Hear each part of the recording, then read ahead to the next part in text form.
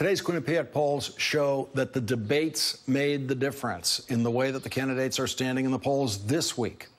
Among the voters who watched the debate, Senator Kamala Harris leads the race at 29% in the Quinnipiac poll. Joe Biden is for second with Elizabeth Warren at 18%. Bernie Sanders is at 8%, and Pete Buttigieg is at 6%. And now look in the full sample of the poll that includes the people who didn't watch the debates. Joe Biden still has the lead. Joe Biden leads with 22% in that poll, followed by Senator Harris at 20%, Senator Elizabeth Warren at 14%, Senator Sanders at 13%.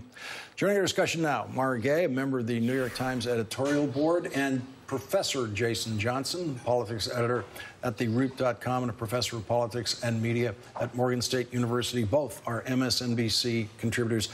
So, Mara, what I find so interesting about people who watch the debates and what those numbers do, there are going to be more debates. So it seems to me that the people who watch the debates are a leading indicator of where this could be going.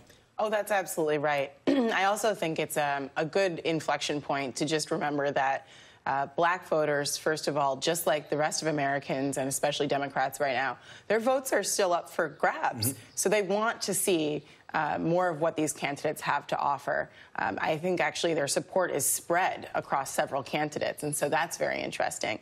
And, you know, look, the other issue here is that I believe that black voters typically tend to wait until they have gotten to know you a little bit before they give support. But that doesn't mean that one candidate, simply by virtue of being black himself or herself, has a lock on that support. It really takes me back to 2007, 2008, where actually Barack Obama wasn't getting black support until he won Iowa. And black voters felt that they had gotten to know him a little bit, gotten to trust him. So I think we're seeing that play out here as well. And Jason, what do you make of the difference between the people who watched the debate, people who didn't watch the debate? People who watched the debate produce a completely different polling result than the people who watched the debate. So this goes back to the Kennedy-Nixon debates. I remember learning about this in school, that the people who actually watched the debate with Kennedy and Nixon thought Kennedy wiped the floor with them. People who listened to it on the radio thought that they performed equally. Yeah. Visually, these things really matter. Kamala Harris presented herself as strong and capable and competent, and basically Joe Biden looked flustered. So that sort of thing is going to make a difference. But Lawrence, this is a whole new ballgame. It's not just because it was well-produced and 15 million people watched. Conventional wisdom used to be, the debates don't matter. Clearly they matter. This is a 10% shift from a former vice president has basically lost 8 to 10% of his support after one debate. So clearly, I think everybody has been put on alert. Every single campaign now, these debates are an opportunity for you to really shift the momentum of where you're going, how much money you can raise, and how viable you are going forward. Let's look at the Quinnipiac poll on candidates with the best policy ideas. And this includes everyone in the poll, not just the people who watched the debate. And so these are people who have been watching the campaign for more than just the debate. And there's Senator Warren, best policy ideas. She's way out in front at 31. Bernie Sanders at 18. Biden down at 11. Senator Harris below that at 8. Buttigieg at the bottom of that list at 3. And so in the total poll, Mara, the being the best policy ideas doesn't get you to the top of the overall poll. Well, potentially not, but I would say that actually it's not just Kamala Harris who has performed better in these most recent polls, but also Elizabeth Warren has been just on her heels inching up. So I do think that you have a pool of super informed voters who, anyone who's been paying attention knows that Elizabeth Warren has come out with very impressive policy proposals, a lot of heft to them. But I actually think that there's some serious movement between not just Biden and Kamala Harris, but also Elizabeth Warren. And really it's Mayor Pete Buttigieg who's got to struggle to close that gap. Elizabeth Warren's numbers look way better now with black voters and other Democrats than they did last week. Let's go to that point you were making about black voters. And this is the Quinnipiac black voters poll, where Biden is definitely at the top at 31. Senator Harris is at 27. Bernie Sanders is at 16. Cory Booker's at 5. Senator Warren's at 4. And Pete Buttigieg is at 0, Jason Johnson, in the poll of black voters.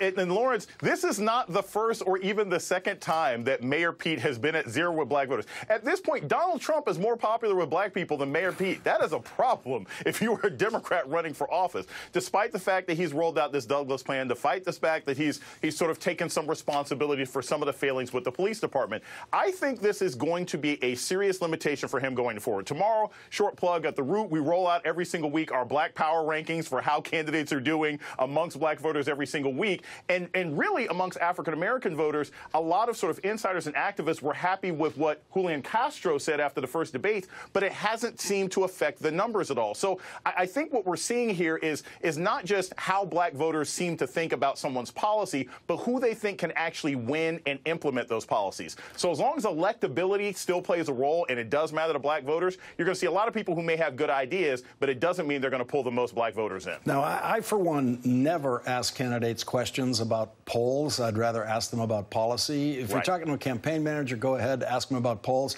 But let's listen to what Pete Buttigieg said about the way he's asked about polls today at the Rainbow Push. I am asked how I'm going to earn the black vote in the polls 10 times more often than I am asked how my policies would actually benefit black Americans. It's as if I'm being asked more about how to win than how to deserve to win. But that is our focus. Good point, Mara, but how does he move that vote? Well, I do have some thoughts and ideas on that, but I would just say that the first rule of politics, as you and I well know, is that you have to win in order to get anything done. And, you know, I guess I'm really enjoying watching all of these Democratic candidates come up with policy proposals that benefit black Americans. I'm enjoying the political conversation, you know, actually trying to address those issues that have been, I think, for way too long on the back burner of not just the country's platform and agenda, but also the Democratic Party. I mean, black voters are the backbone of the Democratic Party, along with others. And so this is the right thing. This is just, and Pete Buttigieg might want to look to Kamala Harris. But I also have to say that the #1 issue with a lot of black voters right now is beating Donald Trump. So what you're seeing is not just a reaction to the policy that's coming out from these candidates. What you're seeing is, wow, well, Kamala looks like she might be able to really give Trump a run for his money. And, you know, boy, Biden didn't look like he was having such a great day. Can he really handle this big bully in the White House? I mean, that's also playing out here. Jason, Pete Buttigieg is now the fundraising king, doing fabulously well, raising more money than Bernie Sanders, which is really extraordinary at this stage. But he does have this struggle.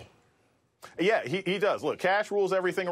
Pete is going to raise money. He has got the media attention. He's a very, very good fundraiser. The issue is, at some point, the money has to actually turn into people believing in you and believing you can be competitive. I think the greatest challenge that Mayor Pete seems to have is that he was fishing in the same pond as a lot of other people. A lot of his support came from educated white liberals. Well, a lot of them are now looking at Elizabeth Warren. She's got a plan for them. A lot of them are now looking at Senator Harris. They like how she presented herself at the debate. He's got to sort of really eke out a space where he can hold his voters and actually have somebody that his money can help him bring to the polls for him. Jason Johnson, Mara Gay, thank you both for joining our discussion tonight. Really appreciate it. Thanks. And one